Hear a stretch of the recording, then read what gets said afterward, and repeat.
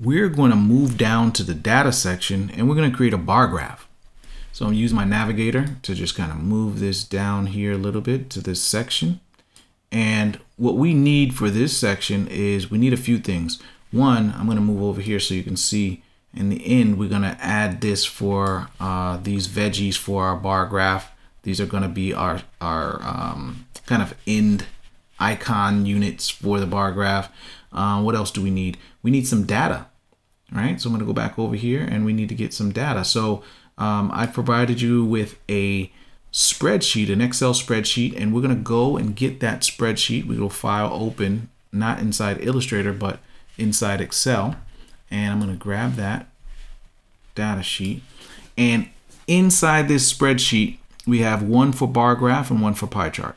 So the bar graph, we are going to take this information from green ochre all the way to 57, the number 57. We'll select that and we're going to copy that. So I can do edit copy or Command C to copy. And I'll just take that and minimize that for a minute. Come back over here to my data set and I'm going to look for the graph tool. So in my tools, if you don't see the graph tool, you can just press J on your keyboard. And when you press J on your keyboard, that graph tool shows up. It's the column graph tool. So in order for us to get the right graph, what we're going to do is we're going to go to Object, Graph, and then we're going to go to Graph Type. And there we're going to select the bar graph. And the bar graph, we're just going to choose a few options to get us in the right direction here. So I'm going to go to this little drop down menu and click on Value Axis. And in the Value Axis, I'm going to change the length of the tick marks. And these are the lines that are going to go vertical in my graph. I'm going to change that from short to full width. Then I'm going to go back up to this drop down menu to Category Axis. And I'm going to take the tick marks off in this section. So I'm going to say none here.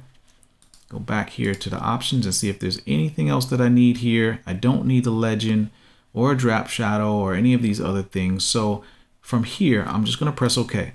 Now we have the data in our clipboard. And the only thing we need to know is where do we want to create this graph? So I need to go back over to my layers and I'm looking for data guides. And these are the guidelines that I have placed there for you to kind of let you know where you want to click and drag. So right in between this space here, this is where my graph is going to go. I'm going to click from the top left corner here and drag all the way down to the right corner, let go.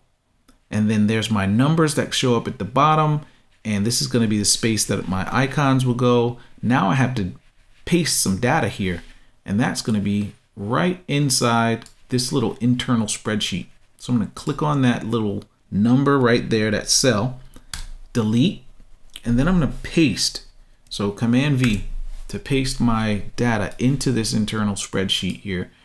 And over here to the right, I need to click apply to commit to put this data on this graph. All right, there it is. This is awesome. So I don't need this data right now. So I'm going to close that spreadsheet. I'm going to use my group selection tool. And this is where my group selection tool and the eyedropper tool is going to come back in handy again like we did before. So I'm going to select only the text. Right now I can hide the guide. So I'm going to go back over here to my layer, hide the guide so you don't get confused. And I select all of my text. And basically what I want to do is I want to get maybe the size of the text here or here, doesn't matter. We're going to grab the eyedropper tool and I'm going to click on that text size and it automatically applies the text information in terms of formatting, but it's the wrong color. So this is where I put these color scheme boxes down here. My eyedropper, if I click on that, I'm automatically turn my text into white text. Then I can use my group selection tool to kind of move this right into place to align right up there, get some strong alignment here. Now I want to change the color of the bars and I want to change the value of the lines. So use my navigator to, I'm going to select this and I'm going to zoom in. Okay. Use my space bar to kind of move this up a little bit. And what I want to do is I want to just drag a selection right across here just to select only those lines.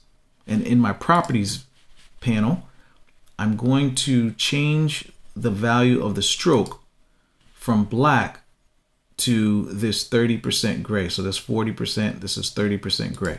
So I'll click on the 30% gray, and what you'll see is if I click here, these black bars turned into this gray kind of grid in the background here. Now, the next thing I want to do is format the text down bottom. So I'm going to click and drag along the text, get my eyedrop tool, and this time I want my text to be the same size as the text up here. So I'm going to click here, and now that is formatted just like the text up there.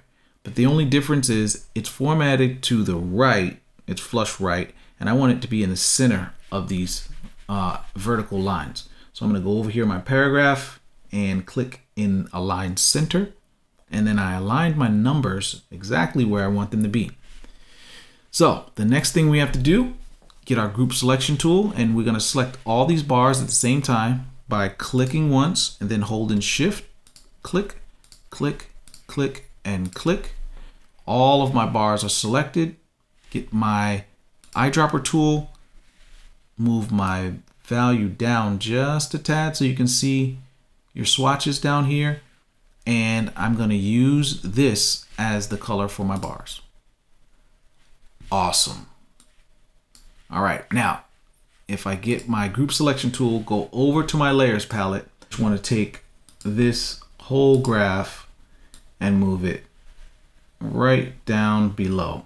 And that's another way you can do it. You just make sure you get everything.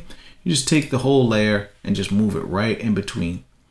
And then you let go. And there is your bar graph.